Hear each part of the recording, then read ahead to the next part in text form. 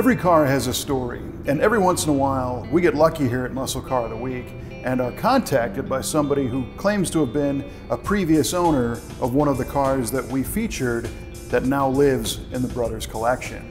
Well, this week we've actually spoken with two previous owners of a couple of very special cars that we've previously featured. One being a 1968 Shelby GT500KR, and the other one being the very controversial 1967 Ford Mustang Fastback that has 3.5 miles on it. And we spent some time chatting with those two previous owners, so today we're going to share some of their stories about those two very cool cars.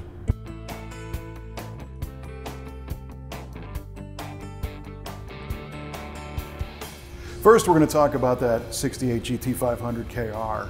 And if you recall, this car is showing just over 6,800 miles on it.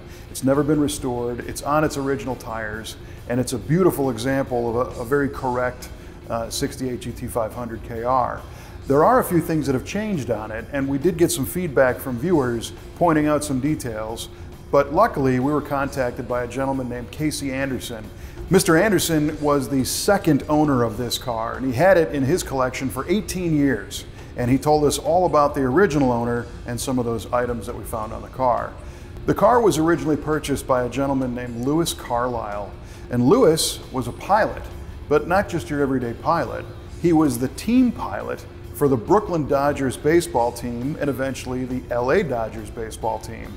So the car was purchased at Galpin Ford, new in Los Angeles, but it was stored at one of Mr. Carlisle's many homes in Challis, Idaho.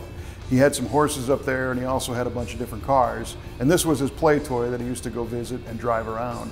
And being a pilot, he maintained this thing like an aircraft. And Mr. Anderson had told us that the oil was changed very, very frequently. And the only oil product that Mr. Carlisle would ever use was Chevron brand oil. And he did tell a story about how one time somebody put a different brand of oil in the car, and Carlisle requested that it all get drained and refilled with the Chevron brand oil. So he was very particular about the way the car was maintained. Now, sharp eyes notice a few details on this car, like there's a black sticker on the driver's side outside passenger mirror.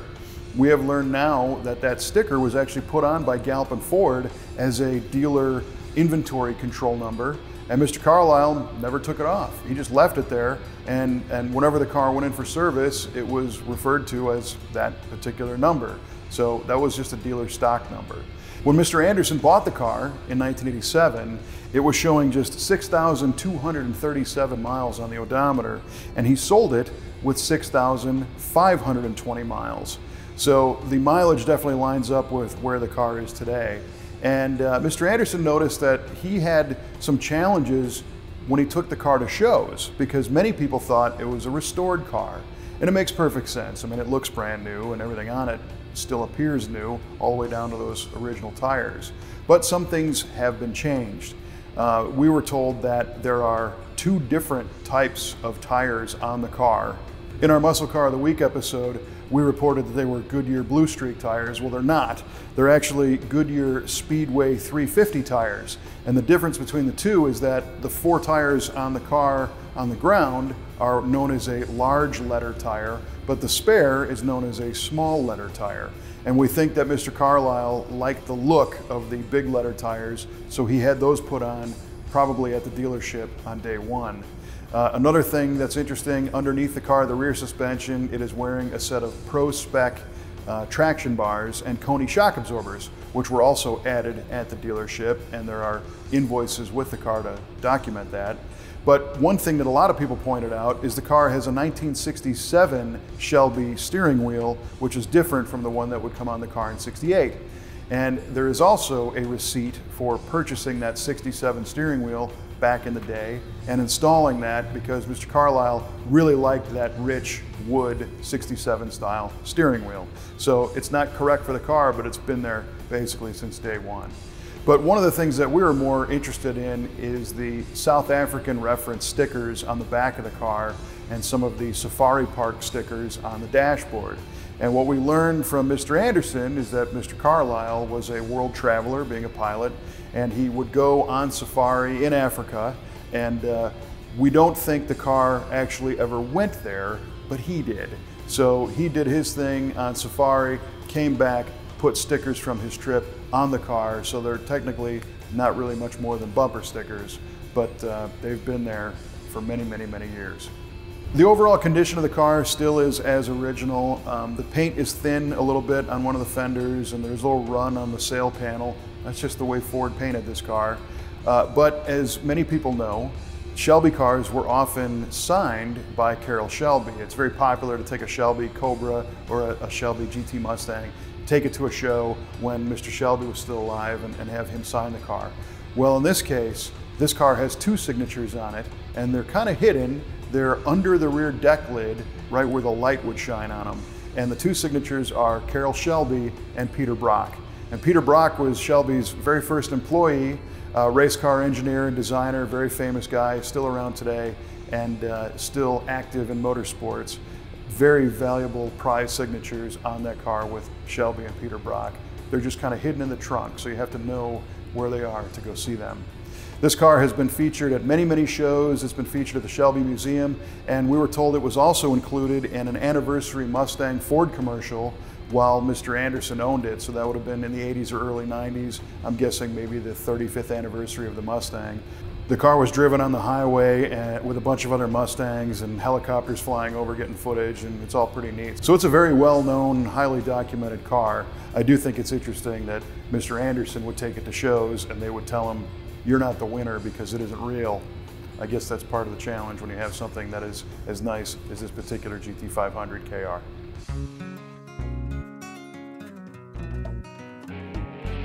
The other car we're revisiting is the 1967 Ford Mustang Fastback 289 car, painted in that unusual color of what we're now calling lilac, and only showing 3.5 miles on the odometer. And we had told the story about how this car came to be, where a Ford dealer in Hickman, Nebraska, a guy named Mercer, had purchased this car along with a handful of other Fords, brand new from Ford, and stored them in a building, non-climate controlled, at his dealership as investments. He thought he would retire one day by selling these cars off, hopefully for a obviously higher value than he paid. So the car only has 3 miles and a couple of tenths on it today, and it's an unusual color of lilac, and there's some questions about how all this, came to be. So we ended up talking to a guy named Rich Locker, who was technically the third owner of the car. He reported that the car was for sale in the Lincoln Star newspaper, and a couple of brothers out of Illinois or Indiana bought it for a while, and then they sold it to Mr. Locker and a partner of his. And he spoke with Mercer's wife, and the story was that of those cars that he was buying for investments, she wanted a Mustang, and she wanted it in this special color. So there was a Marty report done on this car that documents everything about it. And in the Marty report, it says the car left the Ford Mustang assembly line for 59 days and went to a Lincoln Continental plant where it was painted this special order color of lilac. And if you look at the trim tag on the car, it just has an X, meaning special order paint color. So the color is not described on the car. And back in those days, if you had some pull, you could order a special color, especially with Mercer being a Ford dealer. Maybe he got them to brew up this lilac color, which was not really available in anything else, and paint the Mustang that color.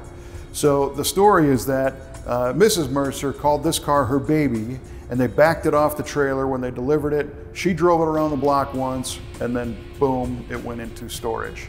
And many people said, well, if this thing was stored all these years, how come the engine is kind of messy when you open the hood? And Mr. Locker pointed out that Mercer used to start this car and let it run every once in a while. I don't know how frequently, but every once in a while he would run it up to operating temperature and then just shut it off. He never drove it. So if you look closely at the tires, even today, they still have the little nubs on them because there's 3 miles on them. But that action of starting the car up and bringing it up to temperature meant that the engine had condensation on it from being in a non-climate controlled storage facility, and eventually it started to rust. and oil would begin to seep out of the valve cover gaskets because even though it doesn't have a lot of run time and mileage on it, there's still, 5 decades of time on this thing. So when Locker bought the car, it had not even been cleaned since it was pulled out of the original storage facility. So it took him a solid 5-6 days to go over the car and clean the outside. And he said there was layer upon layer of fly droppings and dust and dirt and cobwebs and insect stuff. And he said it was a real mess. So he took a bunch of time to clean it and polish it with some compound. He said the interior, though, remained pristine because the doors were closed, the windows were rolled up. And interestingly, we had some people comment about the shift knob on the manual transmission. And we reported it as having a 289 with a 4-speed because there's a 4-speed knob on the shifter. And we showed a picture of the original window sticker, and it just says 289. It does not say anything about the transmission. Well, it turns out we were wrong. Mr. Locker pointed out that the car is actually a 3-speed manual. And he said if you ordered the 4-speed, it would show up as an option on the window sticker. So there is no 4-speed option. But why does it have a 4-speed ball?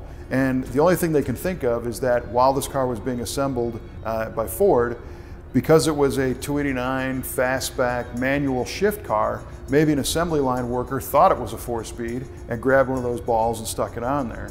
To this day, there's no evidence that a wrench was ever put on that ball on the bottom. There's no marks like somebody changed it. So we're assuming that it's been there the whole time, but it is a 3-speed, so we have to be corrected that we said it was a 4-speed. And yeah, some people pointed out there was a little bit of wear on that ball. I just think that that's the way it was. It's just kind of a soft piece of plastic and it shows some wear on it, but it's not from being shifted and driven. It's just the way it is. Now, Mr. Locker did drive the car just a little bit. When he took possession, he changed the fluids out of it. He found that the original battery had leaked acid and actually ate through the battery tray. So Locker found an NOS Ford brand new battery tray and replaced it. So that's about the only part that's ever been changed on the car as far as hard parts. But he put the battery in, changed fluids, and went to start it up. He put fresh gasoline in it, and it wouldn't run. When he took the distributor cap off, he found the ignition points were corroded. He filed those clean again and started up, and then it ran. And those points were probably corroded because the car wasn't driven enough. They were used every once in a while just to idle it and warm it up a little bit, and then got shut off, so they corroded over time. And Locker said that he did take it for a couple of laps around his shop inside, and that's when he discovered himself that it was a 3-speed and not a 4, because when he went to go shift into 4th, it wasn't there. So we were very fortunate that these two gentlemen watched our show and reached out to us to share some additional details on the car. It happens every once in a while, and we're always happy to share that information. If you owned a car or know somebody who owned something that we featured, please get in touch with us. You can reach us through our Muscle Car of the Week website. We're happy to learn more about the cars, and all those notes will be put with the car and saved in their file. So it's always cool to know more of the history. Thanks for watching this episode of Muscle Car of the Week. We will see you next time with another very cool car from the Brothers Collection.